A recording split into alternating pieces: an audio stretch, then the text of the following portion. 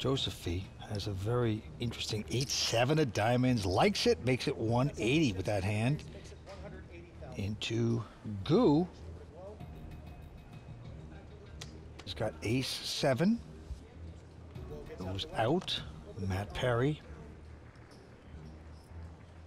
Professional player living in Vegas now. Goes away, and now Gia has the real hand. Pair of jacks. And he's just calling, which is surprising to me. I mean, he's really created an image with those 2-4 bets so far of an aggressive pre-flop player.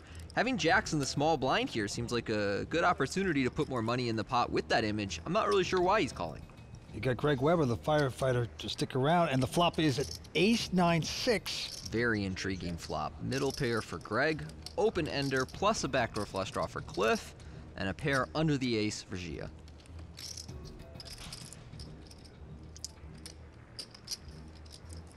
Cliff Josephy, raised before the flop, will make the continuation bet of 240.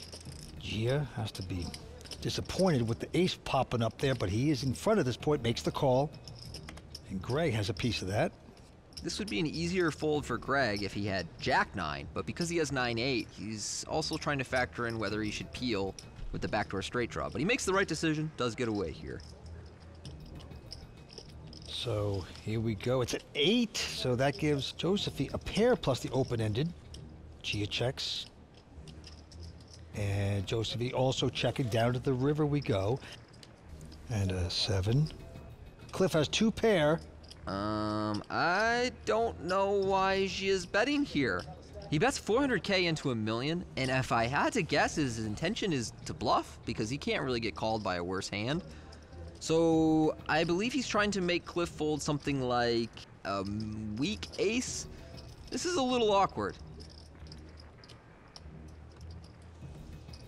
And he's going to lay the 2 pair down. Wow, and I guess Cliff was just convinced that his opponent either had the flush or a straight.